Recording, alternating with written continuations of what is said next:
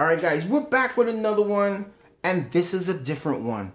This is a comparison between Windows 10 and Chromebooks. Now, Chromebooks has been in the news a lot lately. Why? Because the Chromebooks are getting the Google Play Store. And a lot of people out there are looking at Chromebooks, but some people might be a little bit disappointed. First of all, if you're not used to Chrome, it may come across as a very different device for you. Very easy device to use and to work your way through. It is very user friendly. Windows 10, on the other hand, is not. Right now, both of these devices are HP devices.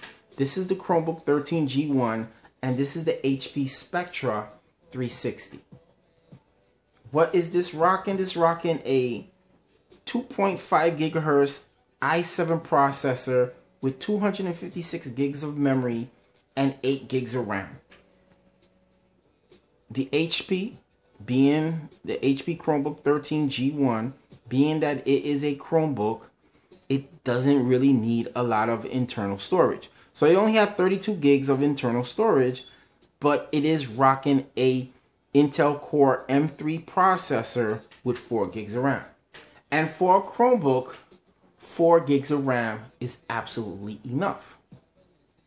But with the Chrome Webstore coming, those things might change. You might want a little bit more power, or you might want a little bit of more internal storage. So I'm sure those devices are coming once we start getting the Google Play Store. But 32 gigs of internal storage should be enough. And then again, we're using cloud storage as well. Everything is basically based off the cloud. This is a cloud device. So we're in the future when it comes to Chromebooks. With the HP device, it's a little bit more of what you're used to. You're used to a device that holds everything internally. Not much is from the cloud.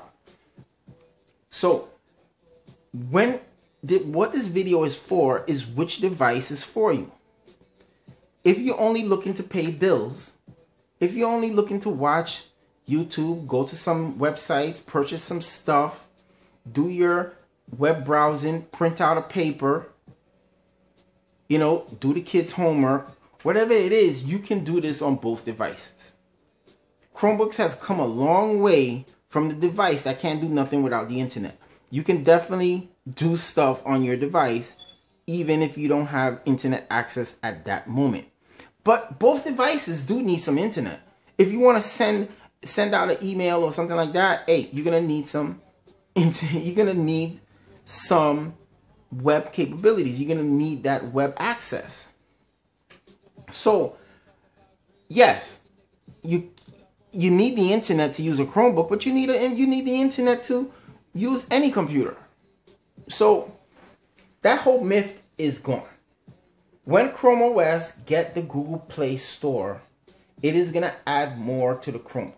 We just gotta give that time. But right now, the Chromebooks, they have the Chrome Web Store. And the Chrome Web Store, you can find a lot of different extensions and apps that can pretty much take this device into another level. Your photos are saved in the cloud with this device. So if you use the same Gmail on your phone and use the same Gmail into your Chromebook, all your photos are going to be synced automatically by the Photos app. The Photos app is a great app. You can have a lot of pictures saved without worrying about any issues with storage, because guess what? It's all in the cloud. So you're not going to have any issues. Now, when it comes to Windows, you can also have your pictures saved, but there's many different ways of having your pictures saved when it comes to a Windows device. Now, we all know with Windows devices, you definitely might need a antivirus software. This particular one has Norton on there, could have used McAfee, but we decided to go with Norton. And for myself, I'm tired of antivirus software. I think it slows down the computer. I think once you stop paying, that's when the problems occur. But I don't know how stuff is now with it because we haven't canceled it yet. But that's the way I feel about antivirus software. I really don't like it. I don't even recommend it. But if you want to keep your device virus free, that might be the only way you can go. Because sometimes you're not looking to go on a bad website, but it just happens to pop up and you end up pressing it. You end up heading in certain areas that you don't need to be. When it comes to a Chromebook, you don't have to worry about that.